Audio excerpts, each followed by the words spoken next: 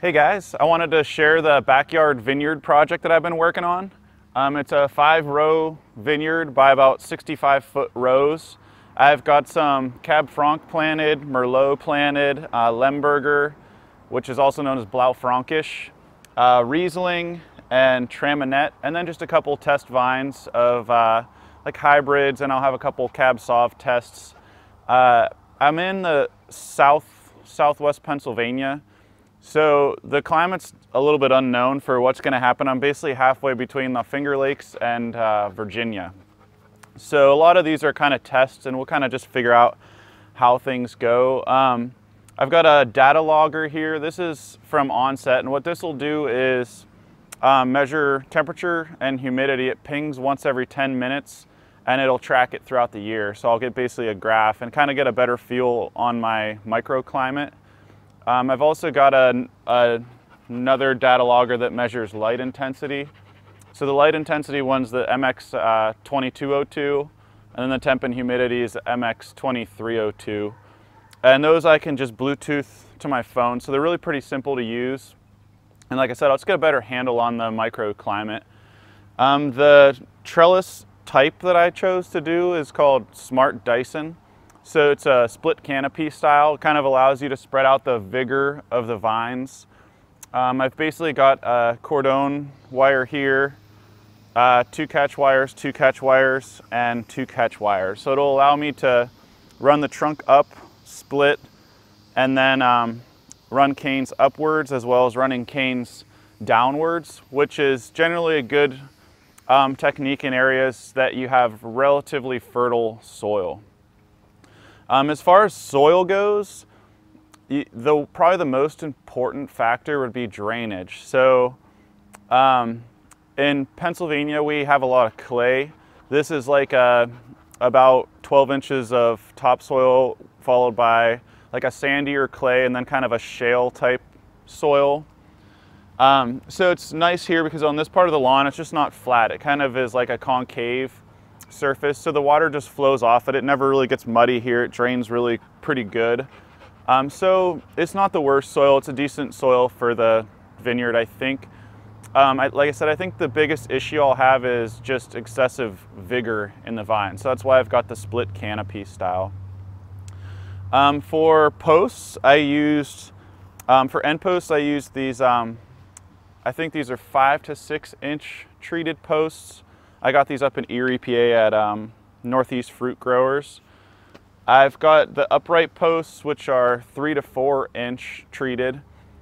And normally people would run an anchor wire here, but to conserve space and make sure I can get the mower around, I chose to do this angle brace.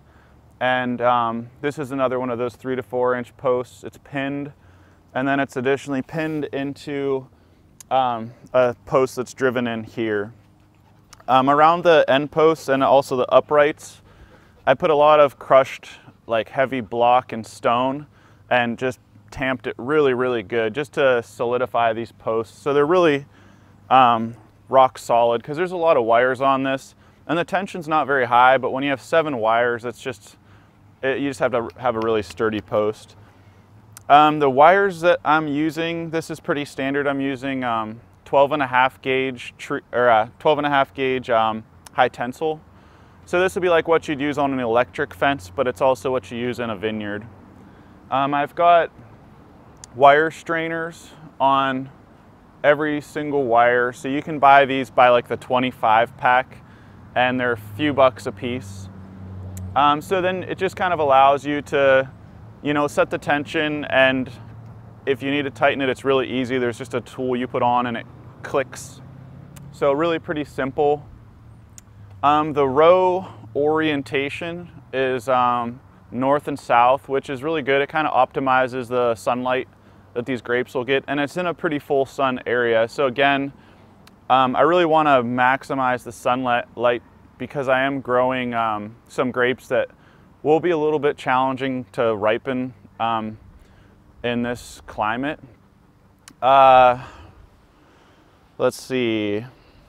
Oh, the spacing between rows, that's kind of important to think about. So I've got about 6 foot row to row spacing, and my posts are at the middle are about 5.5 feet tall. So you almost want like a 1-to-1 ratio, because you want to kind of, if you went really tall on your post but had not a lot of space in between, you just wouldn't really maximize the sunlight that's going to come down on the vines. So that's something to keep in mind, roughly a 1-to-1. For vine spacing, I've got 5 feet on the vinifera, which would be like your Cab Franc, your Merlot, your Riesling. And I'm also doing, I think that'll be fine for those vines. I've got a couple test vines that are hybrids in the back that I'm doing 8-foot spacing. And the Traminette here, I'm on a 5-foot spacing, which is, I'm a little nervous that that's a little bit aggressive, especially seeing how well the Traminettes are growing.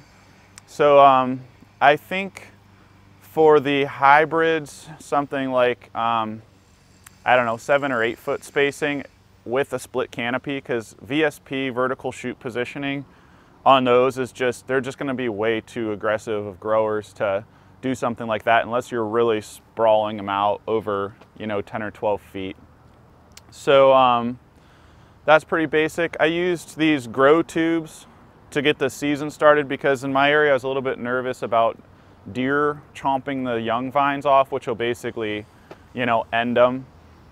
And it also creates kind of a humid environment to get them to grow pretty nicely. I've got, as far as like pests that I've had to deal with, of course deer are one. Japanese beetles have been a little bit of an issue, but only for about 1 week of the year. And then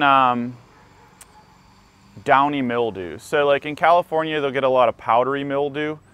In this climate, especially in September, we get a lot of nights where the humidity spikes to about 100%, which I'll see on the data logger.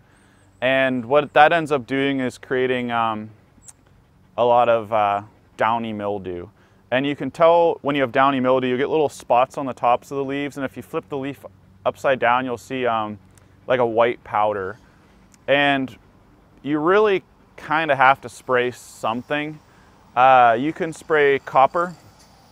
And like what they'll do in Bordeaux is they'll do a copper lime blend, which is pretty eco-friendly compared to some other options. But you really want to spray before the mold really gets out of hand, because, or before the mildew gets out of hand, because it's just, it's a lot easier to control if you catch it early. I would say that's probably those are pretty much the key things you're going to want to think about when you're starting a backyard vineyard. I'll put some follow-up articles on my website, smartwinemaking.com, so make sure you go check that out. And I'll also post a link to the data loggers that I'm using in my description. So if you're thinking about doing a backyard vineyard, just keep checking in or post any questions you have down in the comments, and I can share some of the things I've learned along the way. Thanks for watching.